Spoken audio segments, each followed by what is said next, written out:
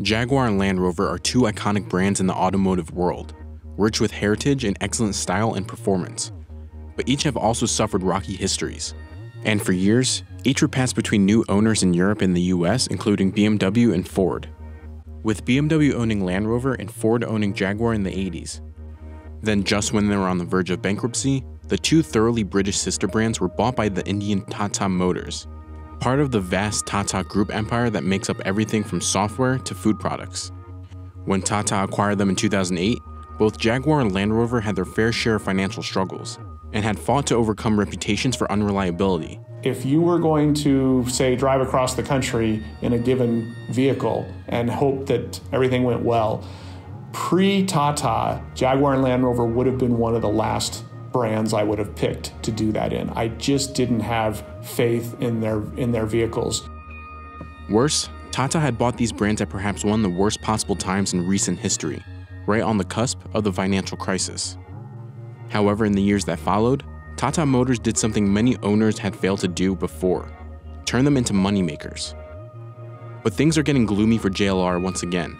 Just as these two legends have finally found some footing, a drastically shrinking market in China for JLR and trouble in Europe are threatening them once again.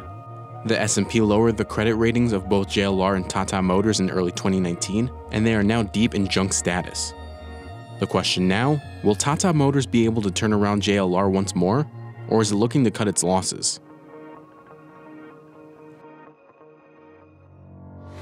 Jaguar was founded in 1922 as the Swallow Sidecar Company by William Lyons, a motorcycle enthusiast and engineer.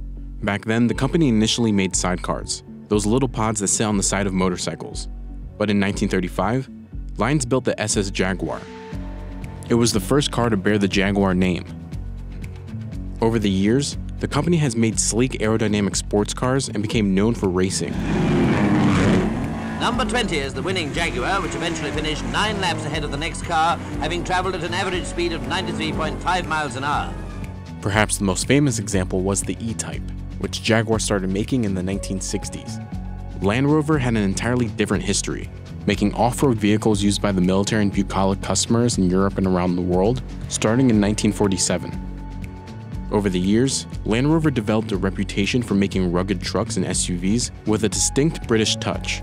Models such as the Defender developed reputations for ruggedness and capability rivaled perhaps only by a few vehicles, such as the Jeep Wrangler.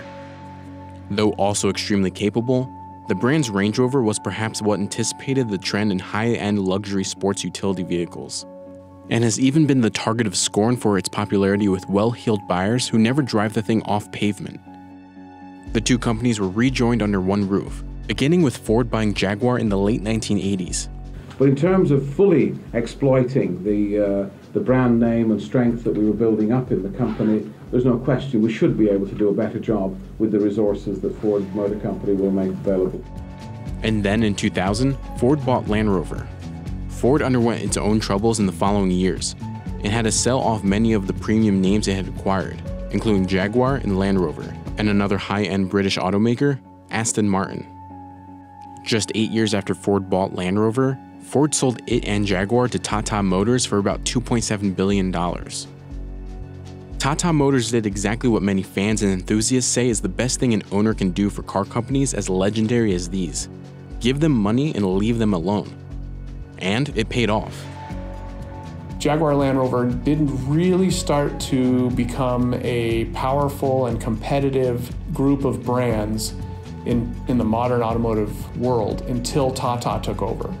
And when Tata inherited both brands and invested the kind of money that they had long needed invested, that's when you saw everything from the design to the engineering to, most importantly, the quality reach a level that made them comparable to things like a BMW or an Audi or a Mercedes.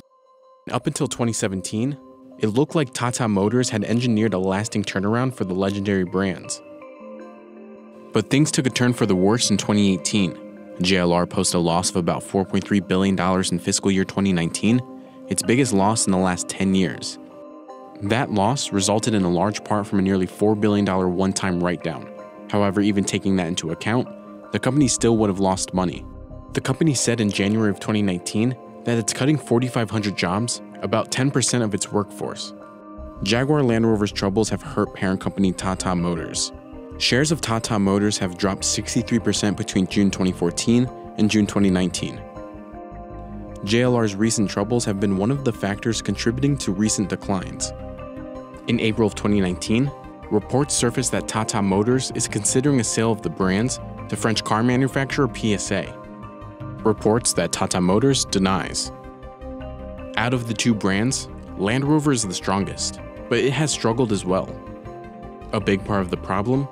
Jaguar Land Rover sales in China fell about 26% in May and 46% in April. In March 2019, the company said sales in China had fallen 34% for the fiscal 2018 to 2019 year. It is also facing headwinds in Europe. Brexit threatens to raise costs. More than 40% of materials used travels from the European Union to the United Kingdom, and it must contend with increasingly stringent emissions laws in Europe, following the so-called Dieselgate scandal that rocked Volkswagen and other companies in the automotive world. In a comment to CNBC, Jaguar CEO Ralph Spaeth said that, "We are taking concerted action to reduce complexity and to transform our business through cost and cash flow improvements." The company has returned to profitability in the fourth quarter and already delivered £1.25 billion of efficiencies and savings. But the US may hold the keys for JLR's recovery. Land Rover's strongest market is in North America, where it's in the fortunate position of being a premium sports utility maker in a time where US customers are hungry for SUVs. JLR sold about 10 times as many SUVs in the United States as it did traditional passenger cars in 2018, despite the fact that Jaguar's portfolio is still heavy on sedans and sports cars. But Jaguar is leaning into utility vehicles too. It sold almost twice as many SUVs in 2018 as its famous sports cars and sedans. And unlike brands such as Porsche, it's brushing aside the usual criticism that moving towards utility vehicles is straying away from its race car roots.